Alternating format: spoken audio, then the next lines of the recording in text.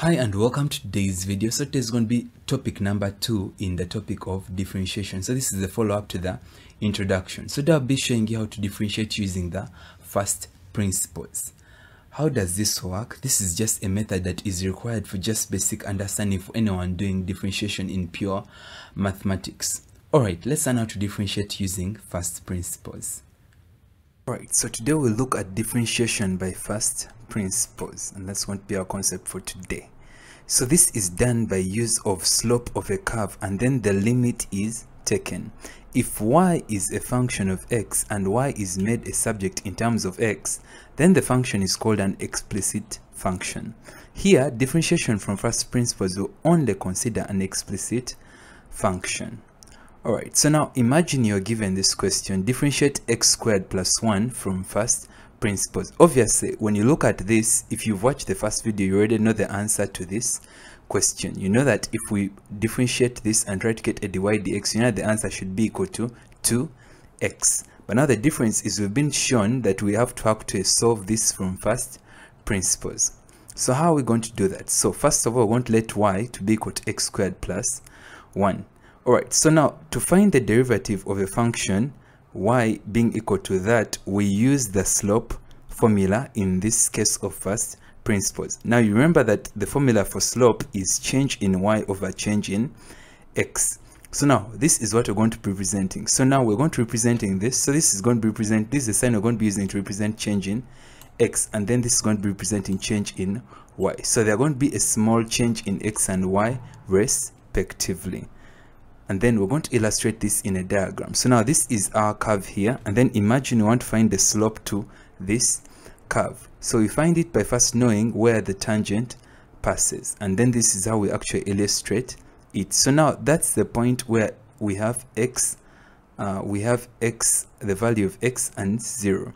And then to move to this point here, so we now have a change in x represented there, and then that is going to represent the change in y right there. So we're going to be using this knowledge to actually solve this. So what you can see is x changes from x to x plus change in x, and then we can also see that y changes from the value that we've been given here. It changes from x squared plus 1 to x plus change in x squared plus 1.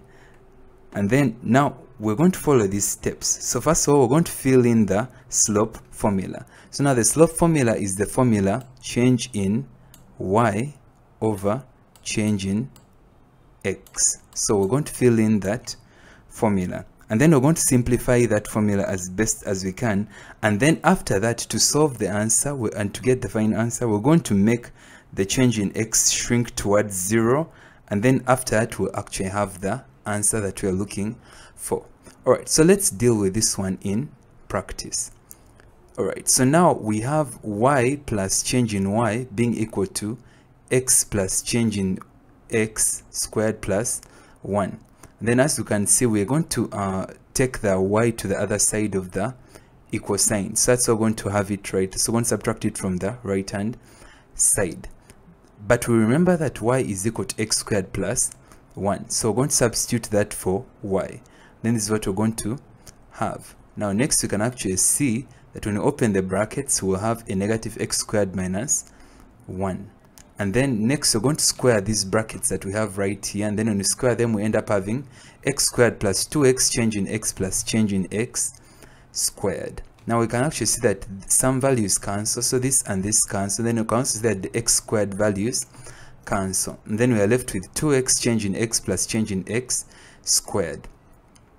Alright, so next we're going to fill in for the slope formula. So the slope formula is change in y over change in x. So for us to do that, in this case, we're going to divide change in x on both sides of the equal sign, and this is what we end up having. As you can see, when we do that, so this and this will reduce and remain with change in x, and then this and this shall cancel. So we now have change in x over change in y over change in x, and this is actually the slope formula being equal to 2x plus change in x. Now next, we know that now we're going to shrink change in x towards 0 from this formula. So now to get the dy dx value, we're going to to make change in x be equal to 0.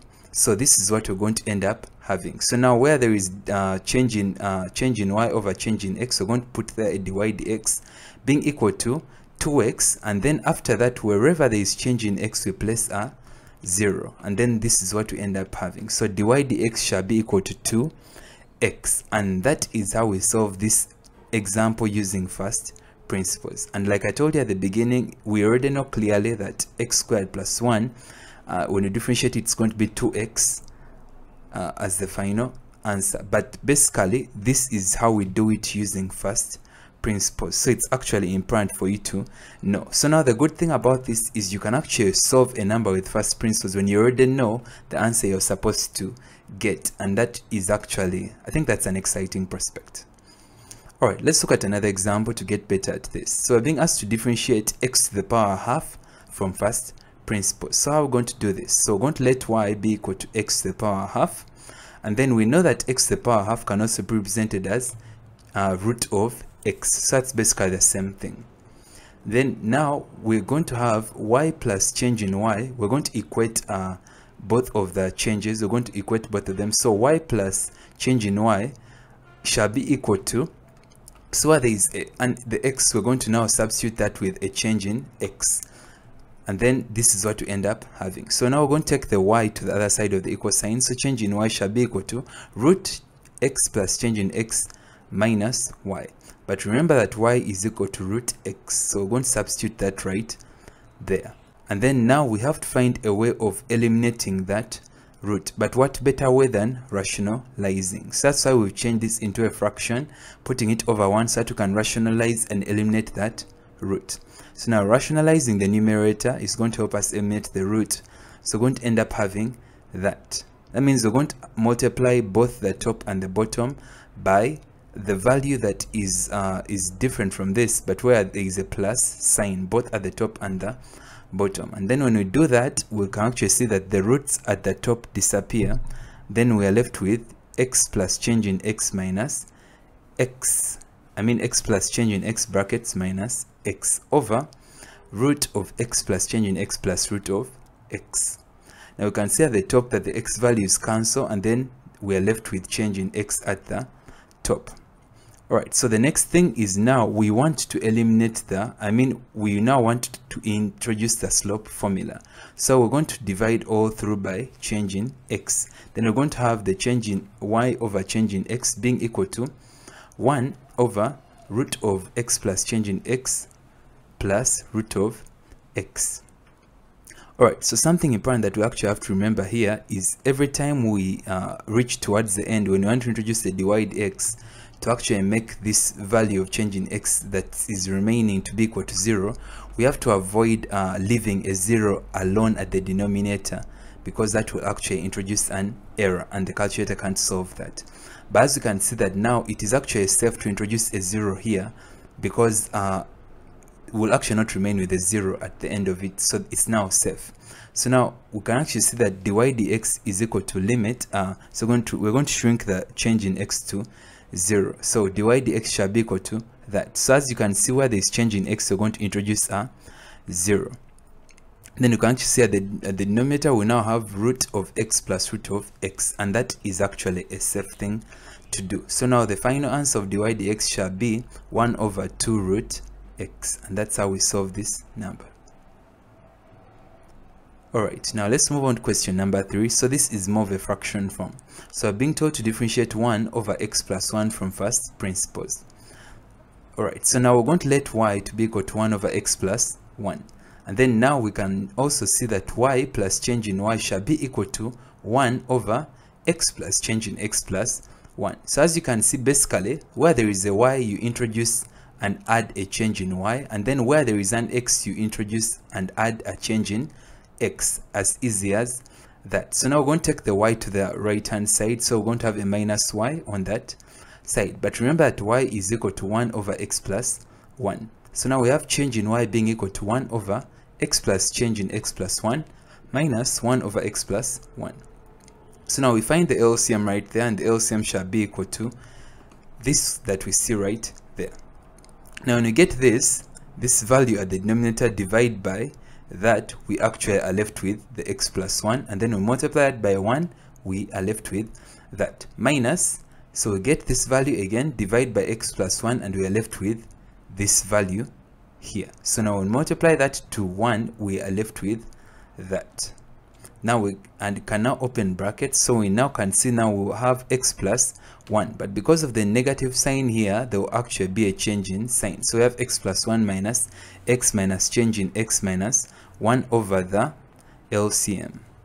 Now at the top, we can actually see that x values cancel, the 1s cancel, and you're left with negative change in x over the denominator that we actually have there. So now we're going to divide all through by change in x, and then this is what we will left with.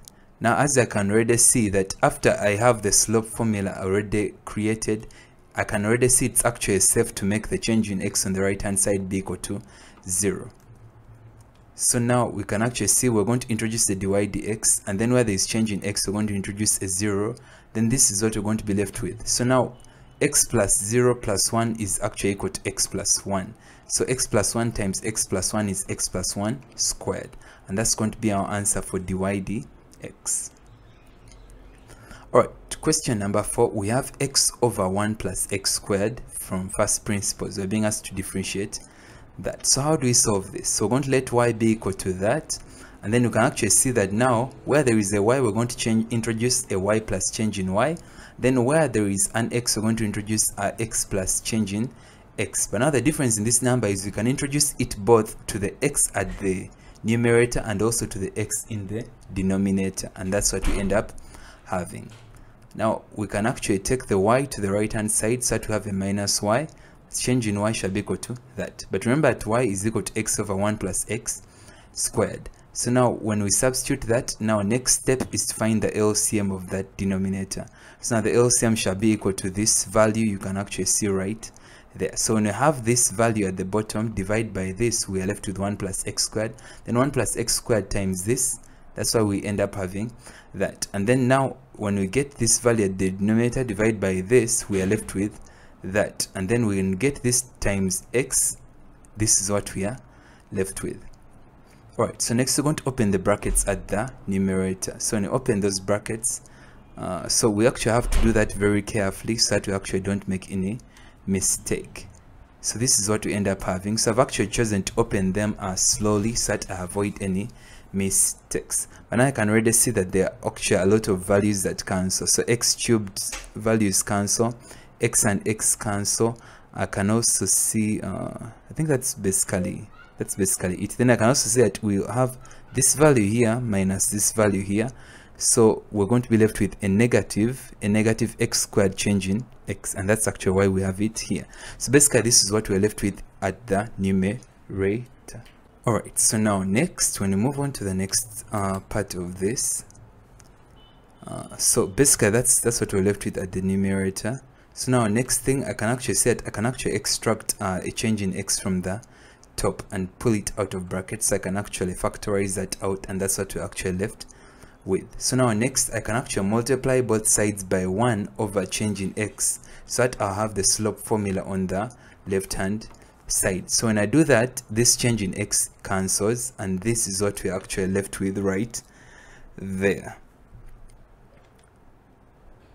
Alright, so now next, find dy dx. I can actually see it's already safe to introduce the dy dx, and then we're going to shrink the change in x towards 0. So we're going to put a 0 where we have change in x, and I see it's already safe because we will not have a 0 remaining at the denominator.